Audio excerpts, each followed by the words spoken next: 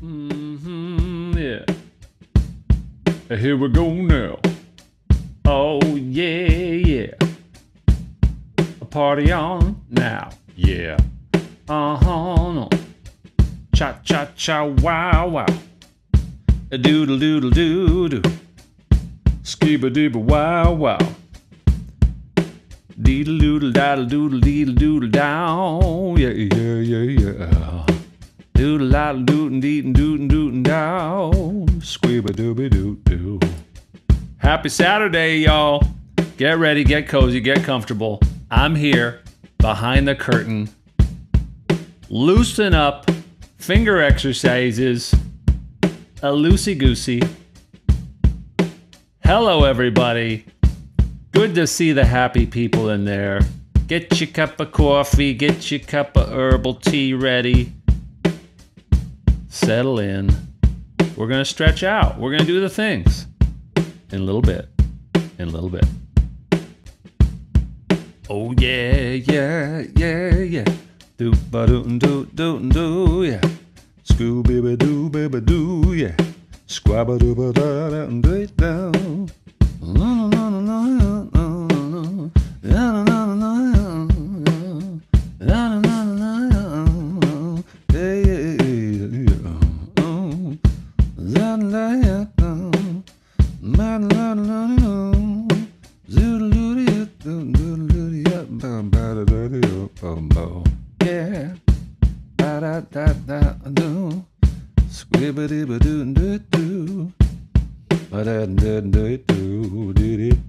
We're going vertical, we're going horizontal, we're doing all the things, so you know I gotta do some of that stuff and get it squared away. How are we doing, guitar friends? The people in the land of the this and the land of the that, you know, trying to be on all the formats. I think they said trying to be everything to everyone all the time works out great. That's what they said. But anyway, that's my way of saying if you're watching on the vertical format, hello, happy Saturday. If you're watching on the horizontal, we love it. Pop quiz, first question. The fancy name for horizontal in the land of, you know, aspect ratios, what's the fancy name for it? The vertical is called portrait. What's the fancy name? This is almost like coming from my graphic design background here, right? Let's turn up this drum beat. We're gonna get into actually playing some guitar, making some noise. John, Tim Taylor, Tony Martino, Jon John, Wade Olson, Otto, yo, Otto, the school bus driver from The Simpsons, is here in the house. Ben Griswold, we're going to Wally World, Griswold. Let's go, Michael Beckloff. Let's go, Jeff Blalak. Okay, you know, you got to do the landscape. You got to see the pastoral landscape of the horizontal format. Here we are. We're live over here. We're live over there. We got a groove, we got this, we got that. I love E. Don't we all just love E? Okay, I'm gonna play a bass line in E, but it's not gonna commit to major or minor. So you're gonna decide how you want to jam over it. How is that for choice? Because we're gonna be getting into some really good ear training today, which is like, you know, quizzing you on, is that major, is that minor? There will be answers. There will be, you know, awards given in the form of praise and compliments and emojis and all that. But for right now, let's just loosen up and open up into something that's, it's wide open. It's up to us.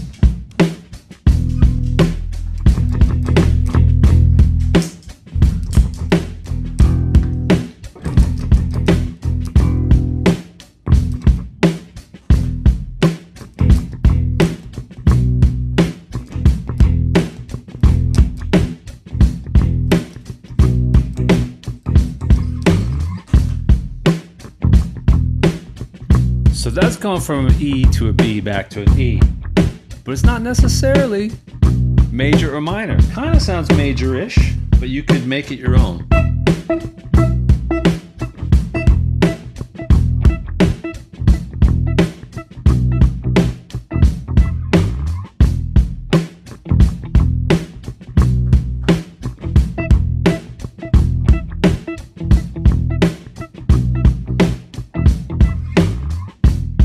Because watch this. Yes, I can play major.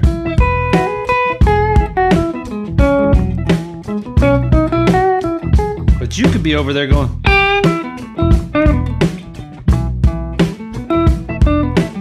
Right?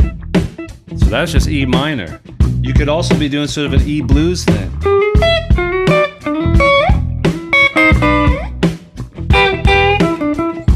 You decide, you make the choice, you make the call. Does anyone remember that "You Make the Call" from way back in the day? Baseball games? Baseball. Yeah, that's what we're doing. We're getting a little bit frisky with it.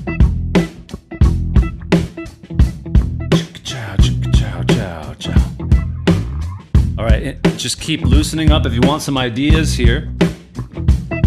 All right, if I wanted to go sort of E major, I could be spelling out the E major pentatonic, right? Yeah, if you came here to chat, that's great. If you came here to jam, that's great. If you came here to learn, that's even better. We could do it all in the same spot here, gang. The classic E major pentatonic. I want you to know that you got that dialed in, you got that on lock, as the kids say, or as the kids said until I just said it. If you're ever tired of like the slang or the lingo that the young bloods are using, just start using it and then they'll stop immediately. It's a trick I learned. You reach a certain age. Wow. So that's just major pentatonic, right? Now let's say you wanted to make this kind of major blues, what you sometimes hear as mixolydian. Somebody tell me in the chat, what note could I add to a regular major scale or a major pentatonic that would immediately bring in that feeling of like, oh, this is a little bit bluesier. This is a little bit more like a, sort of like an E7 sounding chord rather than just the plain regular E major, right? I'm gonna reach for it. I'm gonna add it. Let's see. Maybe I could add it over here. Maybe I could add it over here. Maybe I could add it over here.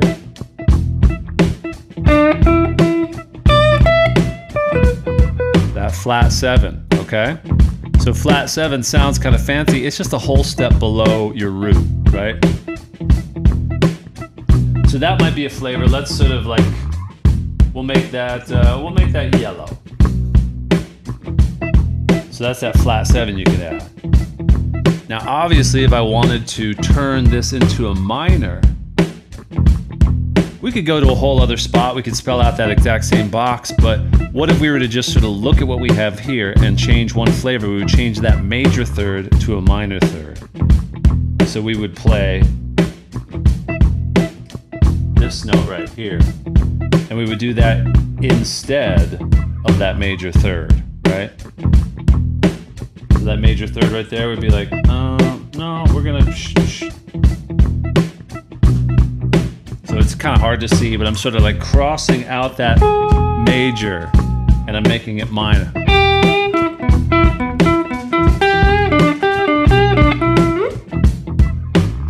Choices, flavors.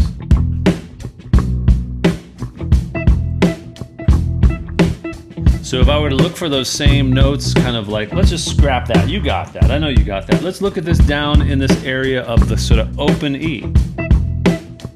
We know what an open E major looks like. That's the classic open E major.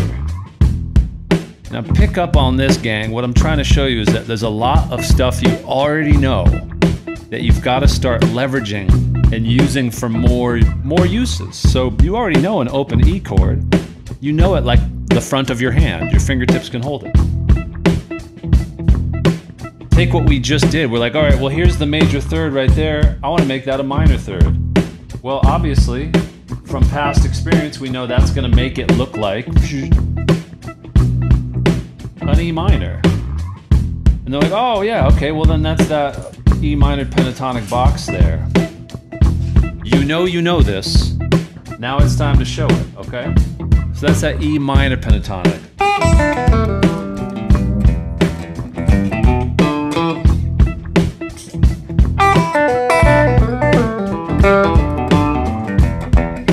Okay, now let's switch it to feeling like a major. So let's bring in the major third.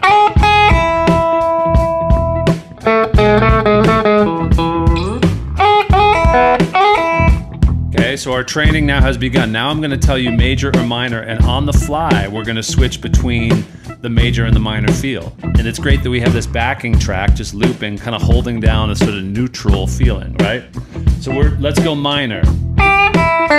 Just playing off of those pink dots on the screen. It's okay if you're playing just kind of like running the scale. We're just kind of kicking the tires. Can you make that minor third a major third? So minor third becomes a major third. That circle note replaces the one that's a half step below it.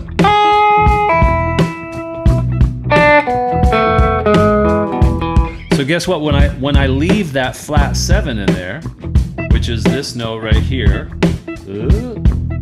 that's that flat 7. We'll circle it in mustard because it's a bit spicy. If we combine that flat 7 with a major third, meaning we've added those flavors to the repertoire, major third, flat 7.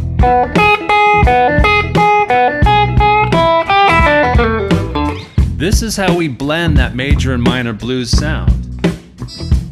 I want you to start thinking of it less as like a swapping out of an entire scale and more of a swapping out, you know, we're gonna mix out the ketchup for the mustard. We're gonna mix out the paprika for the cayenne. It's not an overhaul of the entire dish. We're still sort of living in this same groove and pocket, the same flavor. We're just bringing in the major, minor, major, minor. Okay, let's keep playing that game. So major, stay major. And now play wherever you got major. Now minor.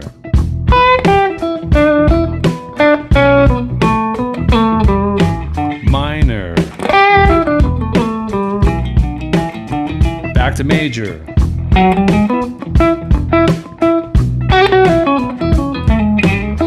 Major. Minor.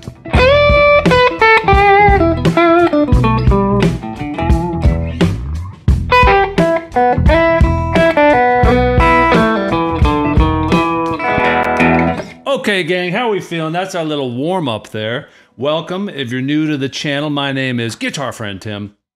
My name's Tim Fagan. I live in Nashville. I got a couple dogs. One of them they're chewing on the bully sticks. And one of them was sort of like hacking up a lung. He gets pretty exuberant, gets down to that last part. And it's like, oh, choking hazard? Well, we'll check in on them. I think I got one under the bed and one back there. They're wonderful pups. Hey, how are you? How's your Saturday going? How's the weather out there where you are? Nashville is looking fantastic right now. Just glorious morning sunshine. Got my second coffee here going, I guess with the baby iced coffee. The hair is getting a little wild. I might need a trim. Start looking a little bit rustic out there, but you know, life is good. Friendly faces in the chat, a lot of members there. Thanks for showing up on a Saturday for our open gym. We got people mingling here who are members and those who are just checking out what's going on. We got people over here in the vertical. Hello, Carrie. Hello, Eunice. And Nightbot is my robot that pops in and drops the links. So if you see the Nightbot dropping in the link, that's how you can check out more information about my lessons and courses. And what we're doing today is essentially it's a long version of what we do every weeknight. We do these workouts. And literally there was one day a few months ago, I was in yoga class. And you know, if you've ever taken a yoga class, at the end of the class, you're lying flat on your back in Shavasana and just kind of zoning out. And I remember thinking like, wow, this feels so good. And I was so relieved, as I often am, that someone else could tell me what to do for an hour, to just do the hot yoga class and just be like, all right, you take the wheel, teacher, and I'll just show up. And I've always enjoyed that whether it's a spin class or whatever. It's like, all right, someone else decide what I should do for a while, because it just sort of eases my mind. And then I can really zone in and actually get a lot more out of it because I'm not having to try to manage the workout while I'm doing it. And then I thought, well, why don't we just do that for guitar? It's as simple as that. And I was like, well, yeah, I don't think that's exactly being done. And even if it is, it's just fun to offer. So that has become the main thing that I think we're all on the same page that at the risk of saying what everybody in the AI and Bitcoin space is saying, it's game changing. It's an actual game changer because I have a lot of fun doing it. I can kind of just show up and get a sense of what people are wanting more of, and we can just sort of get into a good flow of momentum. So every day during the week, we go live for like 15, 20 minutes, and there'll be a theme of the week, and then we just sort of like build on it. So if you're ever wondering like, well, how do I practice? What do I practice? When do I practice? Like, this is really sort of helps stabilize that for people. More information on that is available in the description and also in the chat. You'll see those links coming through. But anyway, today, as we embark into, this is a bit of a review for my members because this week we've been talking about connecting fills. We'll talk about those, what they are. I kind of made up the term, but essentially it's what they sound like. Well, it's not some big, clickbait reveal. It's just connecting chords with fills that are really satisfying, and they sort of make the literal fills, the gaps in between the chords, have more opportunities for playing things that the moment you play them, they sound like, oh, that sounds like a riff. It sounds like a famous song. It sounds like an intro, because it just sort of gives you these choices to sort of go back and forth between chords, and you can use them in all sorts of situations. They're not just tied to one particular song. But right now, let's dust off our ears and our knowledge of the fretboard. So root name recall, we love it. We know it's time to do some more of it.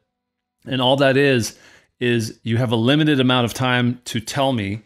And on your side of the screen, I'm hoping that you're just doing it. You don't need to drop it into the chat, but I'm just going to quiz you on the 5th and the 6th string. We'll start there. I might throw in the 1st string. I might throw in the 2nd string. But the faster that you can recall the names of notes and be able to find them, this meat and potatoes foundational stuff, the more you'll be able to get all the good stuff that comes with it. So if you need to find a G on the 6th string, you find it. If you need to find a G on the 6th string and play a G chord, you got it. If you need to find a G minor, if you need to find a B flat, all those different things are right there as long as you're not catching a snag and being like, oh, C, oh yeah, it's up here. So not only that, I'm going to try to quiz you in places where you'll find a C down here on the 3rd string or the 3rd fret of the 5th string. You'll also, of course, find it up here on the 8th fret, 6th string. You don't want those to be one way stronger than the other. You want to have them all even and ready to go. We hear a lot about it. We know we should be doing it, but this is a good way to practice together. So let's have a bit of a beat, nice and steady and slow. Clear your mind, breathe in deep, inhale everybody, and exhale. Root name recall, here we go. Whatever information I don't give you, you have to fill in, and I encourage you to say it and play it on your side of the screen. C on the 6th string, find the fret, find the note. 8th fret. F on the 6th string. 1st fret. We'll go a little bit faster as we get into it, right? D on the 5th string. 5th fret. 2nd fret on the 5th string. See what I did there? B as in boy. G sharp on the 6th string. 4th fret. B as in boy on the 6th string. 7th fret. E on the 6th string. You got to find it in 2 places. E on the 6th string. Shadoy, open 12. Open 12. E flat on the 5th string. E flat on the 5th string. 6th fret. 6th fret on the 6th string. So that same fret we just did, but on the 6th string, B flat. B flat on the 5th string. 1st fret. Ooh, we went rapid fire there. I kind of like that. Sort of a Simon Says vibe. 1st string, 3rd fret. G. Remember, your 1st string and your 6th string are identical, so don't let that trip you up. Just know that you already know everything on the 1st string if you know your 6th string. 1st string, D. 10th fret. D on the 6th string. 10th fret. A. D flat on the 5th string. 4th fret. Also C sharp. Remember D flat, C sharp, those guys are the same. I'm just going to stop the drum beat now, and we're going to add to this I'm going to tell you, you know, I'm going to hint at what the note is, and now I'm also going to say major or minor. So when you get there, I want you to play a chord that is either major or minor. So for example, if I say 5th string C minor, so you have to find the fret, find the C, and then build out a minor bar chord. And the voicing is up to you. If you want to, like, you know, play the one that would be crazy to hold, but that one back there, that's fine. But I just want you to find the root and then find a shape of a major or minor chord. We'll start there. And remember, 1st string, it's going to be able, you'll be able to find it because it's the same as the 6th string, but you got to be able to spell your chords. It might be a triad or a piece of a chord. Let's say if we played like a B major 1st string, I might just play it right there. I might hold the entire bar chord. Sorry, the intonation on this lovely MIDI guitar is sometimes leaving a bit to be desired. But, you know, spring is here, and any of our lovely guitar owners out there understand the elements will do what they do. Onward. Okay, ready. Clear the mind, and A minor, 6th string. B flat major, 5th string. G major, 1st string. G sharp minor, 6th string.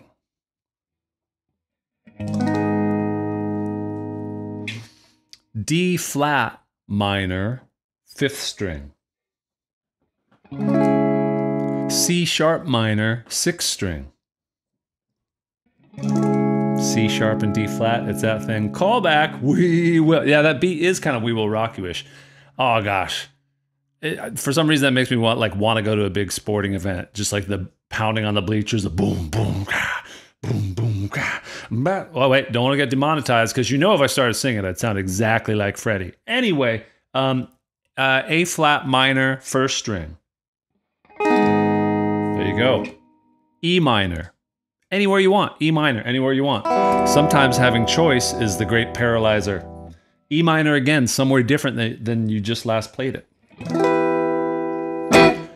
D sharp minor, 1st string.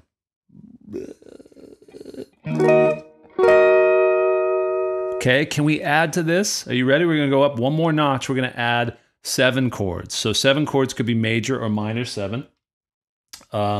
Let's imagine, you know, just as an example, if we're down here on the 5th string root, playing a C, if we played like a C major 7. And in fact, let's go to this screen. I'll give you some choices, just as a bit of review. For our basic meat and potatoes, are like probably the first major 7 and dominant 7 chords that we learn. Imagine that our root is right here on the 5th string. That's what a major 7 would look like. Okay, so imagine if that open circle is right there on a C. You can slide that around. That's a slidable shape right there. Love it. Same root here on the 5th string. Let's make a dominant 7. So dominant 7 is just the long fancy name for what you would normally see as a 7 chord, like a C7 without a major or minor. Okay, so that's a C7. A C minor 7 would look like that, right? So let's just put that up there right now, and for the next little stretch, I'll just focus on the 5th string, so I won't give you too many variables, but I will throw you either a minor 7, major 7, dominant 7, that's how I'll say it, or I might just say regular major or minor. I might just say major, okay? So you've got 5 different flavors of chord, which you will be using all the time once you get these down cold, or you might already have them down cold. And we're just going to focus on the 5th string. Okay, E minor 7.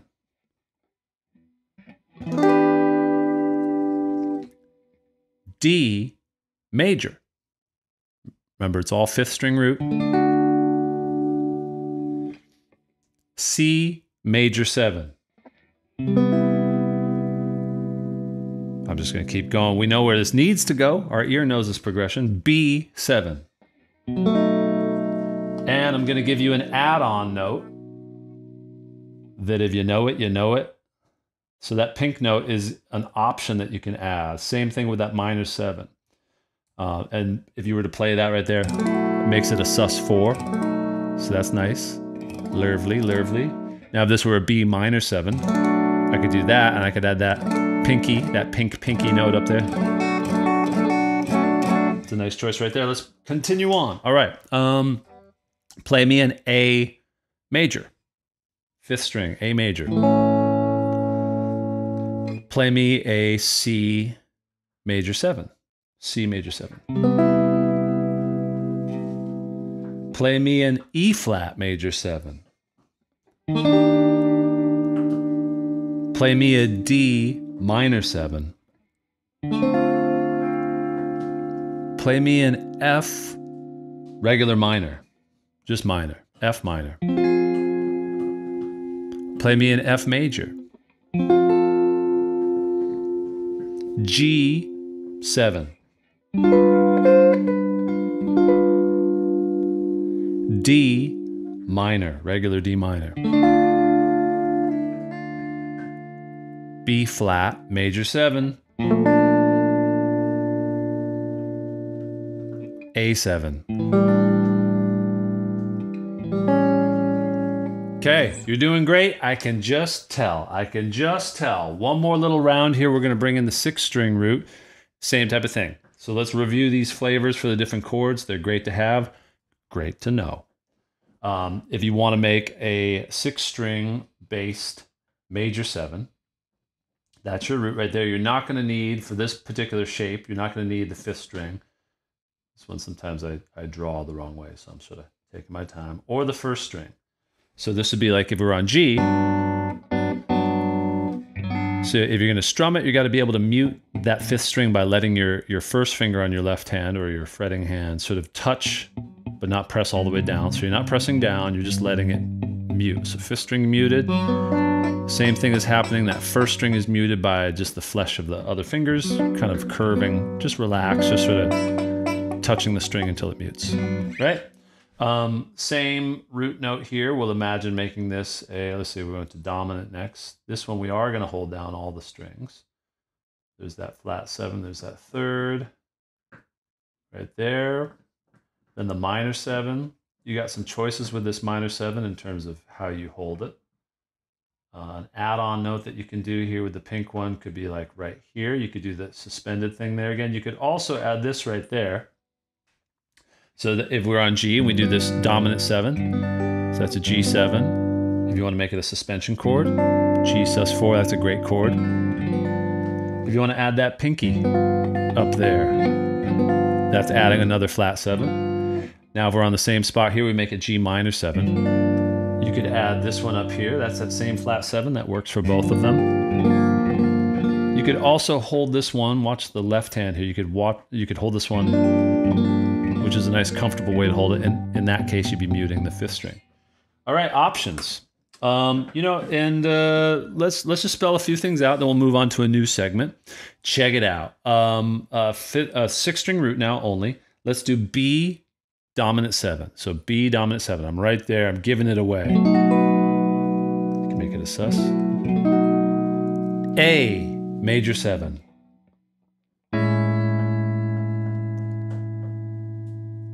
B flat minor 7, 6th string, B flat minor 7. It's kind of nice and jazzy. G major 7.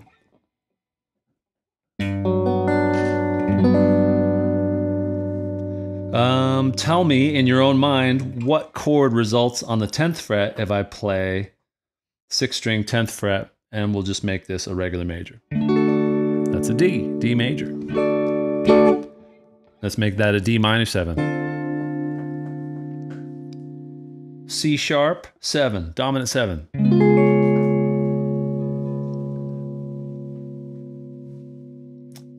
Let's do F major 7. Love it. How we feeling? Let's take a breather, come up for air. How we doing, gang? We all right? We all right? I'm gonna look for another drum beat. Give me an emoji that represents how your day is going so far, how this guitar lesson is striking you thus far. I'm gonna stop this drum beat. Let's look for some other ones. Similar feels here coming from the same session. Ooh, that one's kind of a nice slow jam sort of thing. We'll grab that. Let me know. How you doing out there in streaming land? What you got on the docket today after this guitar lesson? What you got cooking? Ooh, spanking. Boom, boom, boom, boom, boom, boom, boom. There's some that come here. I'm using, by the way, if you're wondering what I'm using, Ableton Live. That's what I'm looking at. And I'm dragging in loops using Loop Cloud. And I've got a bunch of nice samples from Loop Cloud, but also Yurt Rock is what I use. They have these incredible drum packs and all that. So all these different, you know, I'm just touching on them and it's lighting up different things. It matches the tempo that I have, so I could change the feel and the tempo once I get it into Ableton, which is a good time. Bam, bam. Let's go a little bit faster. So that's the tempo we've been doing, is 87. Let's make this like 92. Turn this down just a little bit. And I'll build a little something something groove, and we'll just sort of like jam out. Somebody give me a key. Give me a key, major or minor. Give me a letter name and a major or minor, and I'll follow that. We'll build something. Hey, happy Easter there, John. I'm looking at people coming in here on the vertical and on the horizontal, on the landscape and the portrait. I appreciate y'all being here. We got Reggie, brand new member. Reggie jumping in feet first. Joined us last night for his first GWAD, and I hope it went well. We try to mix in some things that are like, you know, easy peasy and some other things that are a little bit more spicy. B flat minor, love it. Boom, boom, boom, boom, boom, boom,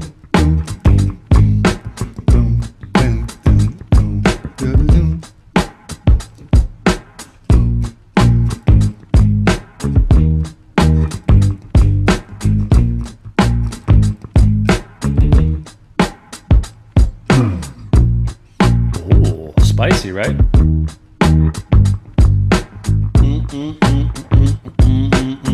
Okay, so over this, I might play something real minimal.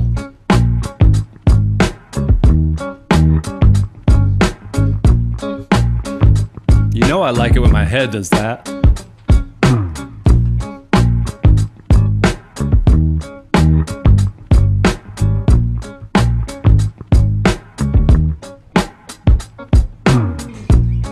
Ooh, let's play some B flat minor pentatonic over this. Great key, that was a good call.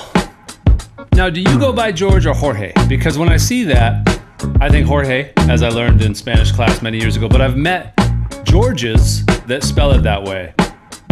Either way, B flat minor, great key. Glad to have you. Let's check it out, B flat, see if I can find this here. So like, look at that. Right there, we know all those notes.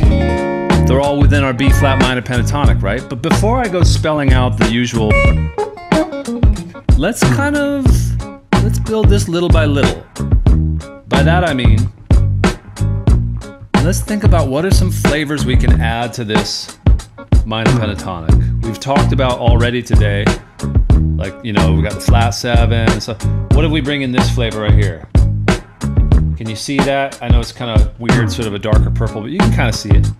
Try that one. We'll add these one at a time, right? So play with what's up on the screen. Limit yourself just to those choices, just to really hear. Isn't that interesting? Really jazzy. I know jazzy is the most insulting word to real jazz musicians. I get it. I'm sorry.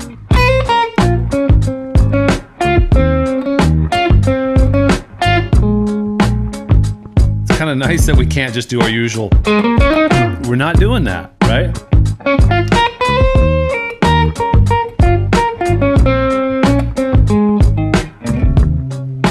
You ever play down low? Try that, a lick like that.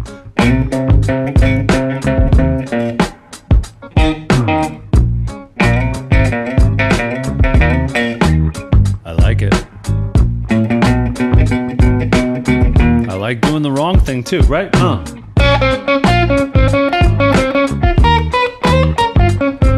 Okay, so what what you hear me doing also is the connecting the chromatic. Try that. Just try messing around with it. Or just play whatever you like in that sort of style of, we're just really containing it. You hear how that can be made interesting even with fewer notes, playing with rhythmic ideas and like...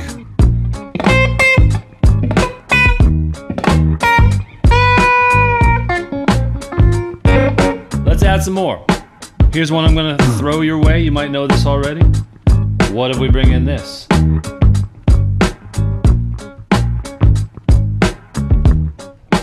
I need to vary my color schemes just a bit so you can see it but still see the green. It's a tough balance. How about this one? Oh, this is a good color. This one actually works. A little bit brighter. Okay. Let's see, we would have another spot for that one. Can anyone tell me what's that note that I just added right there?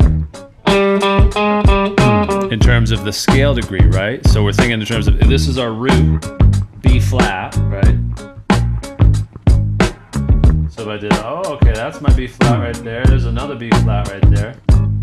Yeah, that's the 6. And you can hear that in that guitar part, because if I was playing the chords, I might do like, and then it's kind of going back and forth between a 1 minor chord and then like a 4 chord that's like a dominant 7. So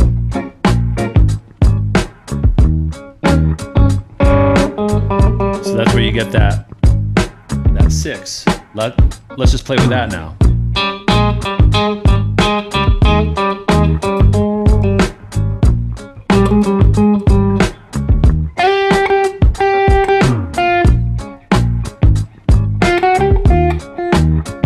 All right. Some other notes that we already have with this sort of, we threw in the spine, the sort of backbone or the equator of the minor pentatonic. Another one that you should really have like near and dear to your heart is that right there. So I just circled that minor third.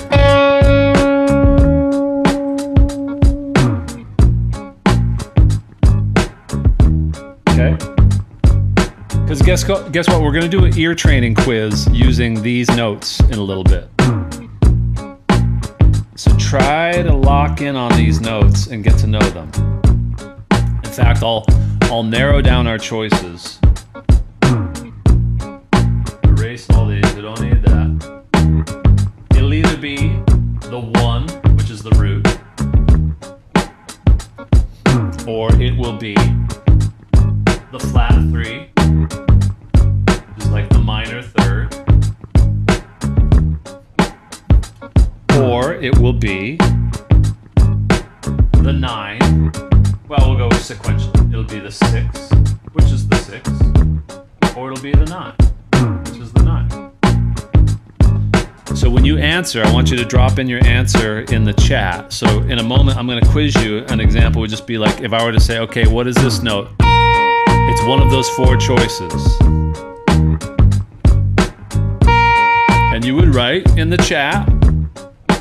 You'd reach over after playing it on your guitar and you'd say, oh, that right there is the root. And you feel pretty good right now. You feel pretty confident. And I don't blame you for that. But the reason that you feel confident is because I got the dots up there. And the dots are showing you everything you need to see. But what if, what if I just conveniently covered it with, just what happens to be a wonderful advertisement for my wares and services. Now what note am I playing? Ha ha. We just got frisky with it. Ta-da! Now those of you that are watching on the vertical, I don't have the thingy set up that covers the fretboard, so good on you. You're gonna get the version of the quiz where you can find the answers in the back of the textbook. Okay. So give it your best shot. Don't worry if you get it wrong. Your choices are going to be they're either going to be, so you're going to drop into the chat R for root. And you could just, for shorthand, you could just write 3, because we know it's the flat third. Okay? Or 6 or 9. Or you could do 1, you get it, 1, 3, 6, or 9. Those are your 4 choices. And let's just review. So we've got root. Root is the one, it feels like home.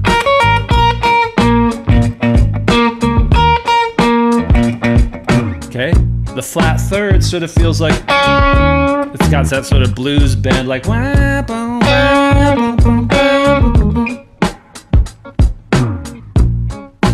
the 6 has that, sounds the most like it kind of grabs one of those chord changes, right?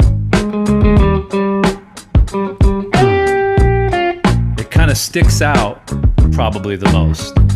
It sort of needs that 4 chord to be playing a, and then the 9 has a flavor of probably the most jazzy. There it is, that word again, sorry. We ready? All right, here we go. Question number 1, note number 1.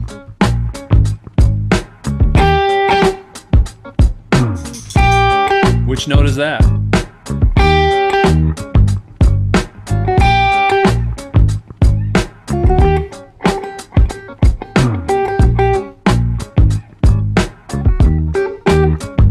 Jorge, what do we think?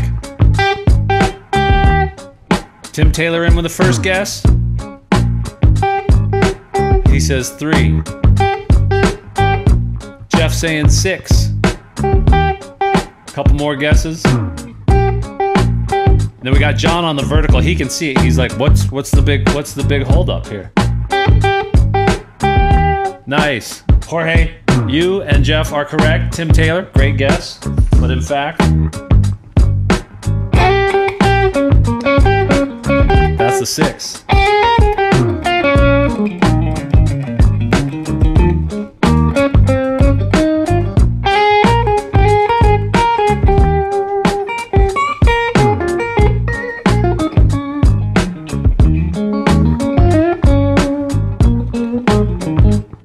Here's the root.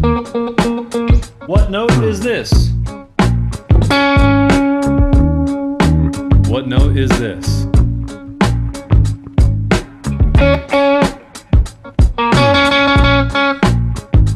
And again, my vertical people, congratulations, you got it. This is just review. Oh, I love it, John. Yeah, he's an honest man. He's really testing his ear. That's good. Quick pause, we'll breathe from the jam track, and I recommend you do that whenever you're jamming with jam tracks, especially the ones that can go on for like 9-10 minutes. Stop the track every now and then and just like enjoy the scenery and breathe a bit. And if you can, I didn't do it just now, but a lot of times I like to try to, as much as I can, like stop and end with an ending. For example, like, ooh, just a breakdown. Like, give it a little bit of sense of finality so you don't just get loop brain. Anyway, but what I want to help bring into the fold is like, why would we do this? You know, other than it seems like when we quiz ear training, it seems like it could maybe be like just like a party trick of like, oh, that's fun to know. I guess it's very different than perfect pitch. When you see someone who is gifted with perfect pitch and maybe they're, you know, from the womb, they were able to do that. Most people have that as like an actual natural biological gift, and then they hone it through practicing music and through the years. What we're doing right here is relative pitch. And I think you may have heard a lot of people talk, like Rick Beato is one who talks about the incredible value of relative pitch is so that wherever you're dropped into the water of music, you'll be able to tell where you are as long as you get like 1 or 2 notes that you establish as, okay, that's the root. Well, it's the if then. If that's the third, then I know this next note that just happened or this next chord must be relative to what I just, because that's all music really is. And I know that's one of those like, oh, he's going for the big generalization. But in essence, all these rules that we throw at you, yeah, they matter, but they matter only based on the context of what's happening. So like, I might say that like, yeah, this is a cool like bluesy run. But that's because when I'm in B flat and when I'm playing a guitar, when I'm playing, it's all relative to that context that would sound good. If we change the key and no one tells me and I keep playing a B flat, that could sound like, relatively speaking, awful. But the point is that if you can hear these tones and start to build your vocabulary of like, yeah, oh, I can confidently hear the root. And not only that, I can hear it and I can do something with it. I can find it because I'm practicing guitar. And if someone can at least, you know, give me the key, or they can let me listen to the loop a couple times, I can, like, through whatever recipe you have, you can be like, and then you find that root, and then relative to that, you can be like, oh, if that's my root, then I've got my, that's how we find scale shapes and everything. It's like we have some information to start with, and then we build out the rest. So as we build in these flavors of like, it gives you more confidence with your inner ear, so that if this track just sort of started up, I don't know if I have the loop even lined up. Or was it this one? So you show up to a jam session, you show up to an open mic, and the band is playing this, they're like, yeah, go ahead, B flat. And you're like, cool. Well, all I ever practice is, okay, B flat. Okay, I can find my box, 1. But as you're doing that, you remember this crazy guy on the internet who was like, remember to play the 9th or the 6th. And you're like, you know what? I heard that enough times that I think I can kind of hear already that would sort of work. You'll start to be able to take these little chances because you're like, yeah, I don't know for sure, but I kind of think I can hear the relative pitch being like, and then you just run it enough times so that your hands know it, your ears know it, and then your soul knows it, right?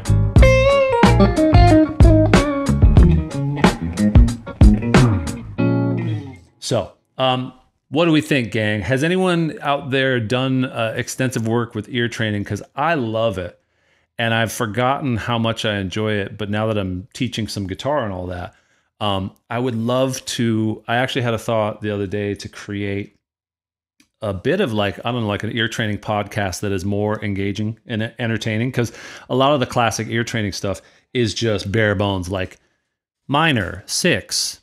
Pong, pong, and then they play it or whatever, or, you know, perfect 4th. And would that interest you guys if I'm thinking of like, of course, maybe I'll make it a course, but I might just start making it almost like a free resource, like a podcast or something that I put out on Spotify just as a thing.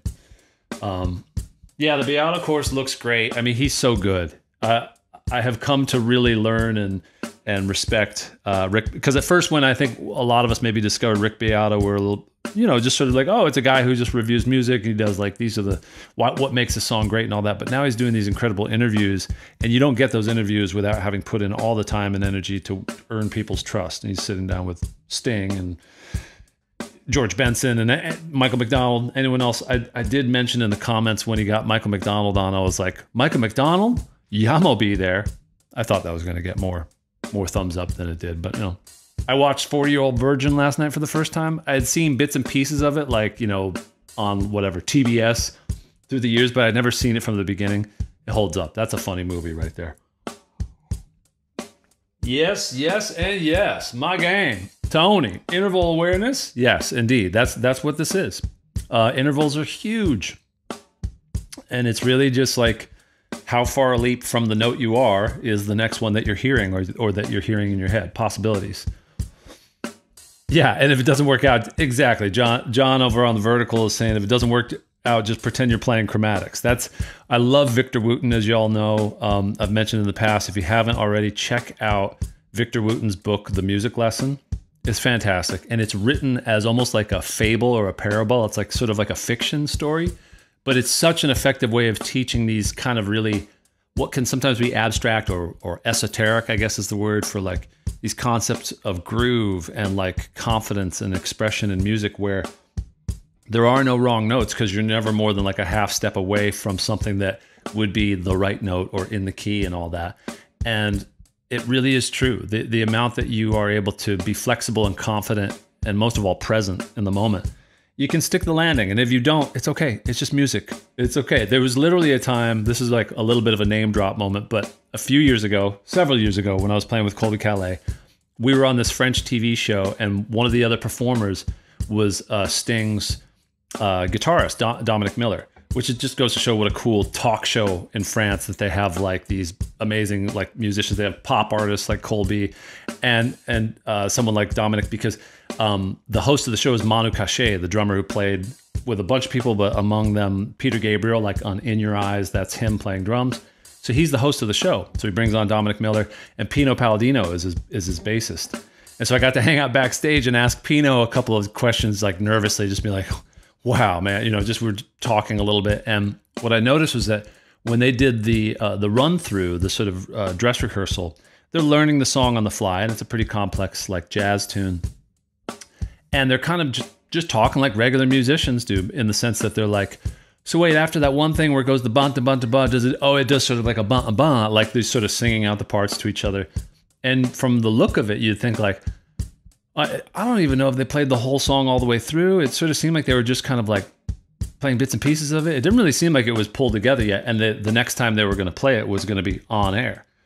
And it went flawlessly. It was amazing. And I remember like asking Pino, like, so when you're like getting ready to play a song that you've never played before, like, how do you prepare? And he just, in a way, described what I'm sort of echoing now. Like, he said it, and then I'm saying what he said, which is just like, just by staying present and watching the other musicians. And then he just finished it by saying, like, and if I miss a note, what's the worst that could happen? It's just music. It's like, just, you know, putting it back into perspective to be like, oh yeah, like it'll be okay. Like, and the more confidence you have that if you hit a wrong note, it's not like the floor is lava. It's not like you're going to get canceled. You're going to figure it out. You're going to recover in the moment. And if you stay in the moment and don't run from it, then you'll be able to have some fun with it. That's my philosophical Tim tangent of the day, but there will be more. What do we think? Yeah, exactly. It goes abba abba. Like, there's been so many times, and I've working with incredible musicians where I've had to apologize in advance and be like, I'm sorry, but could it be kind of like a book jack book? And then they're like, do you mean? And then they'll play the actual part. I'm like, yeah, that's way better than I would have thought of. Thank you. Let's talk about some connecting fills. And again, I'm glad that you're here and sticking with me on this. I hope that you've got your guitar. I hope that you're up for playing a bit more. We're going to get into some more of the hands-on stuff. But I will say, like, maybe on the heels of me mentioning I used to play with Colby, I wrote a song with her and Jason Mraz called Lucky, which is their big duet they did years ago. And that kind of launched me into the world of professional songwriting and producing. So right here, I have my whole recording set up, and I've done everything, you know, film and TV stuff, which is just to say that, like, I love guitar. I've been hired many times to be just a guitarist, but I love songs, and I love the way songs and guitar parts and any part goes into a great sounding arrangement. So that's kind of where you might get a sense that my brain is sort of dabbling in different things. But I love coming back to guitar because that's where it all began for me, you know, with Stevie Ray and Weezer and Chet Atkins and just a whole mishmash of things I was listening to back in the 90s. So here's a little 30-second like mini commercial song, but it's like entertaining. So let me see if I can play this without crashing the stream. And again, to my people on the vertical, sorry, I haven't figured out how to get these videos to play over there. But this is a little, if you're wondering who is this dude, this is the answer to that. Wait, who is this dude? Honolulu back in 1993. Boy in his bedroom playing Stevie and the Weeds. One day he's gonna move out to LA, gonna tour around the world getting paid to play. He wrote Lucky and he won a Grammy. John Mayer shouted him out in a magazine. Still playing that guitar every single day, making records in Nashville with Lolly and Tony. Yeah. It's nice to meet you. He could be your teacher. Bam! Boom! It's fun. It's silly. And I appreciate I was able to read some of the comments. Yeah, I think more ear training would be good in my sort of silly style. And we'll sort of like try to make them a little more bite-sized, unless this, again, this is the Saturday sort of ramble where I just sort of go live without much of a plan. But one thing that we've been working on this week that, again, I'm calling connecting fills. You'll know them. You'll love them. And they are familiar. If you've ever played anything starting with just like open chords, anything that sounds like a bit folky or a bit bluegrass, and some of these literally sound like the one that we were playing this week that immediately sounds kind of like Neil Young.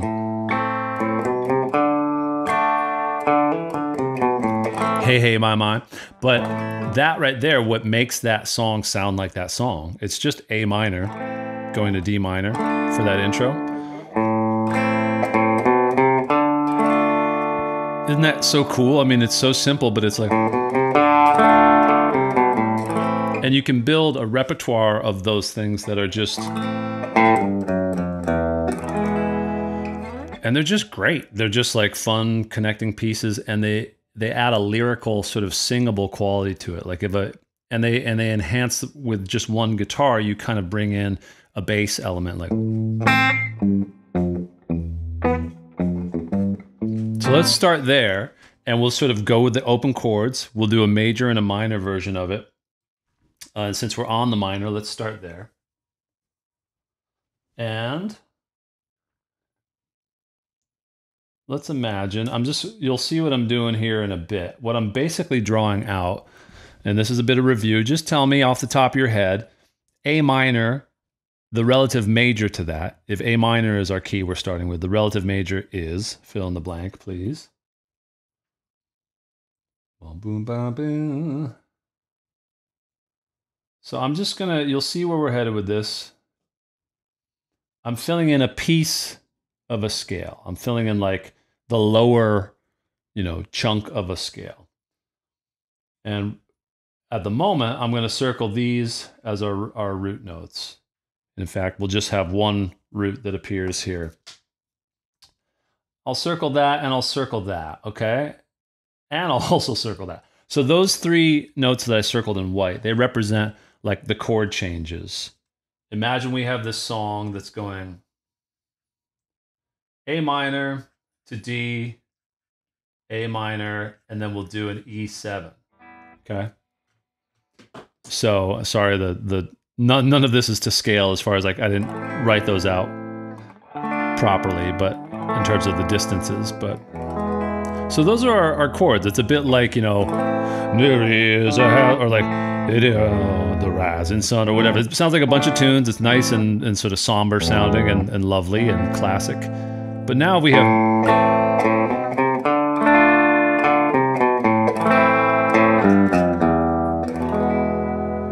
So we're just working our way across the scale. And the way I've been describing it this week is that imagine if you were looking at the map of a subway map and you had a destination you needed to get to. If destination 1 is, that's our literal point A, that's our note A, it just happens to be. And if we wanted to get from point A to point D, I guess we could just go directly there. But it looks like on the map we have to stop at these connecting points. So let's just sort of honor the tube map, as they say, across the pond, and hit these spots in between and make it real simple. Ba, ba, ba, ba. So this is a way that if the stream cut out right now and you're like, well, what did he mean by that? You could start building your own connecting fills by looking at the major scale or the minor scale, the full scale, for whatever key you're in, and then look at the chords that are happening in a chord progression that you're playing or one that you're writing, and just see how you can connect those chords with the in-between pieces being these like kind of bass line walking movement. So let's do a little drum beat. Turn this up. Boom, ba ba ba boom, ba ba ba boom, ba da ba ba. I'll do a little bass line here. We'll just try that. Wait, I knew I was gonna do that. Oh man, I've been doing this all week. Actually, I like that riff enough where I don't want to lose it. So hold on, I'm just gonna drag this to a thingy. Stand by, please stand by. Please stand by then. Mind the gap, love. Okay. Gonna tune up while I'm here. Well, that sounded like bo-do-do, ba-da-da, ba-da-da, ba-da-da. Random question, do any of you have any travel coming up? Any spring or early summer travel that you're excited about? Somehow talking about London and the tube got me thinking about like, man, it's been a while since I've gotten out across the pond. Any travel in your plans?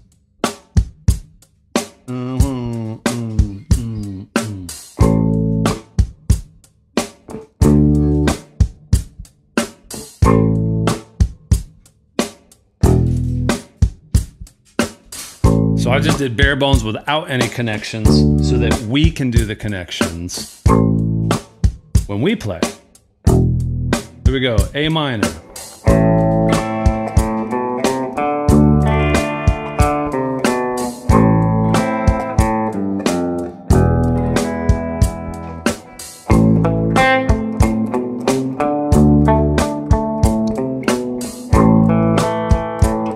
See that?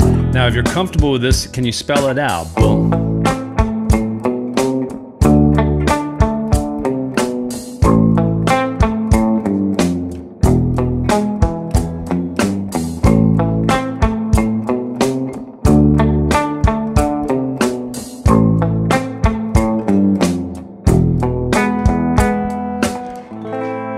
Is this making sense? Is this making sense? The walk and bass. Yeah, that's what you're thinking. Exactly. And so some of the stuff as we get into this, when we move into the sort of blues things, just as a heads up with what Jorge is mentioning, is like the, and obviously there's all kinds of different ways to do it, but there's ways to do it chromatically and build it off of chord tones. And this first approach, we're just starting like open chords using the built-in scale, but you'll start to see like, oh, what we're really doing is juggling, like, I've got a chord, I've got another chord coming up. How much time do I have? How many spaces do I have to fill in? If I were to start this fill, this is how drummers have to think. If I start this fill like on the 2 of the 1, 2, 3, 4, if I started on the 2 or the and of 2, or if I started on 3, I have to fill in those gaps so that it lands smoothly. So if I went boom, ba da da da, boom, ba da da da da da da da da, like if I just sliced up those pieces into a bunch of other notes, or da da da da da da da da, those would be variations on the underlying like simple boom, boom, boom, boom, boom, ba. So let's add one little new detail to that. We'll do boom, bum, bum, bum, bum, bum. So we're literally just going to double up that first note. So that version 1 was bum, ba, ba, bum, bum. Version 2 is going to be bum, ba, ba, ba, bum, bum, ba, ba, bum, bum, bum, ba, ba, bo, bo, bo. Okay, so that's what we're going to do. But guess what? We're going to change the chord progression into being C major. So now our bass notes are going to be, remember, C and A minor are the same relative major and minor. So we don't need to change any of the pink dots. We're just emphasizing now our root notes reflect the fact that we're going to go C up to F, down to C, down to G7. So this now will be boo boo ba ba bum bum bum. This is the one that sounds kind of like Lean On Me, right? Boom. So times in our life. Oh, don't demonetize me because I sound just like a Bill Withers.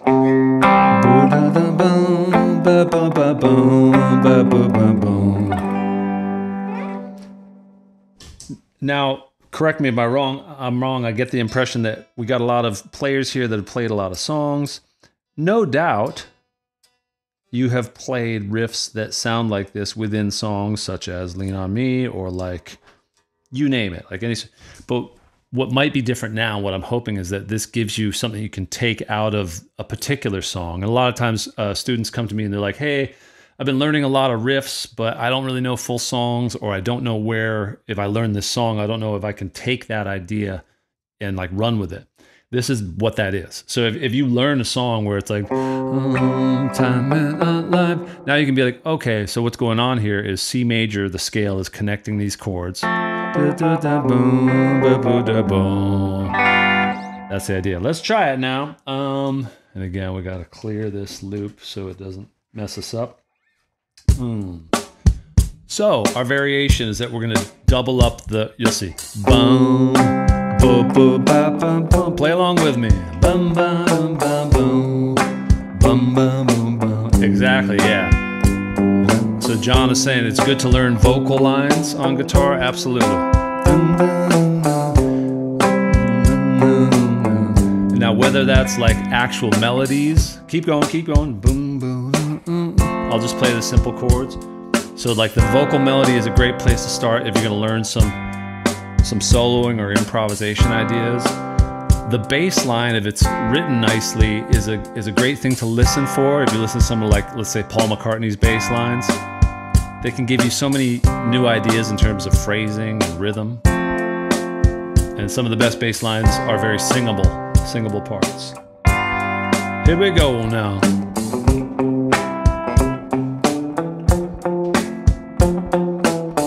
I'm gonna add some new fill ideas in a little bit here. Same chords.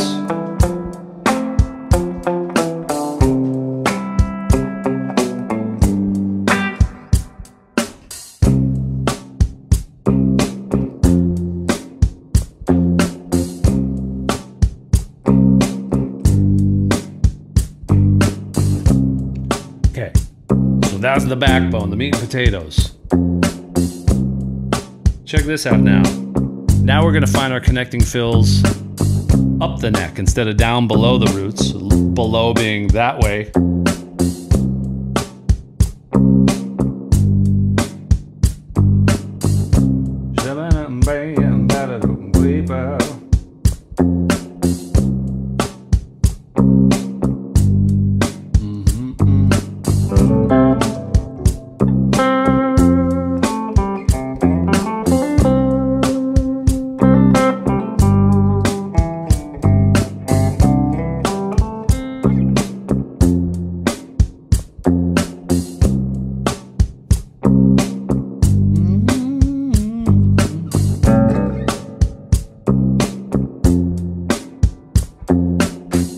So if you can see those sort of lighter purple dots there, what scale would you say, what scale shape am I grabbing all those dots from? It's different, it's not the exact C major that we were doing before, like the full C major scale. Instead,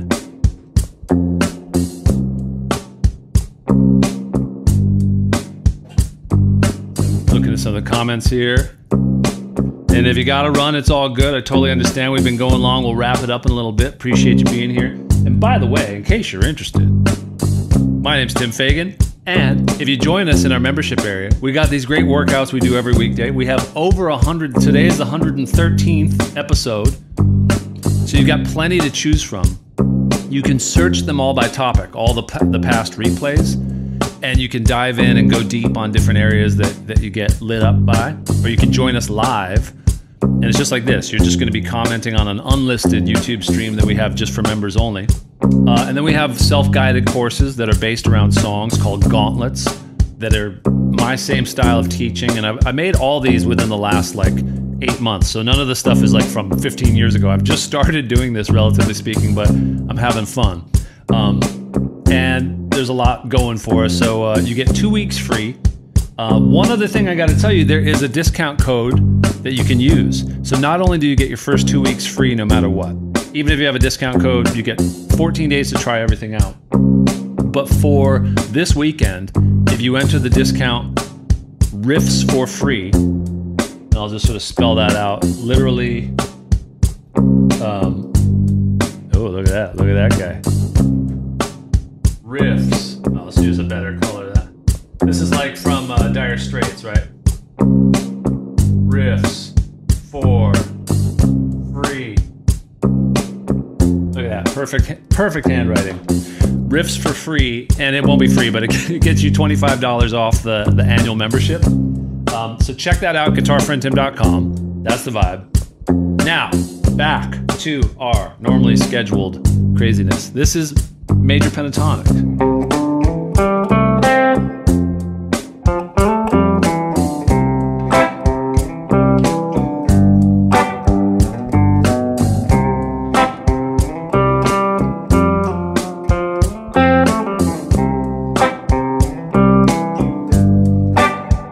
Connecting fills. This is kind of the my girl stuff. So what I want you to do here, and then we'll sort of wrap things up. This will be a nice little kind of, this is enough, right? It's a lot. But I want you to treat, in this case, these purple dots, these guys up here. And you can see the overall shape there, right? That's coming out of this one, that C major pentatonic. Like, oh yeah, okay, there's a C, there's a C, there's a C. But this chunk of it right here, you've used it. I know you've used it already. It is the classic kind of soul and R&B and Hendrix fills, the whole deal. You got to have this area sort of like built into these bar chords that you've always got this kind of opportunity for these fills up here. So I want you to treat this as a playground that you can fill in with tasteful rhythmic fills, but make them entirely your own. So if we're doing, let's see. Play variations, right? You know, and to practice it, you might play the same one over and over again. So watch this, like boom, boom, ba, ba, ba, boom, boom, ba, ba, boom, ba, ba. So you might get one so you can play it anywhere.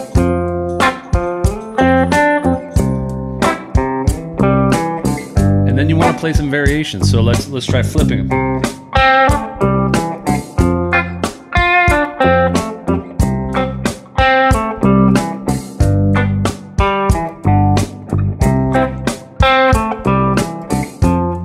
Then when you get confident with that, keep trying to play that game where you nail the chord changes, but you bring in a little bit more of whatever you feel like.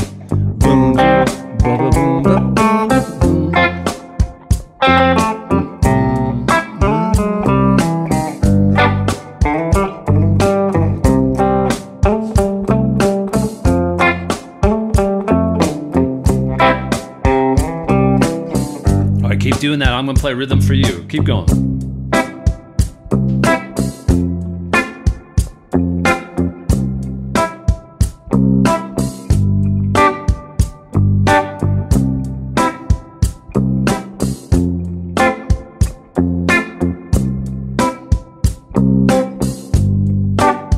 Change it up.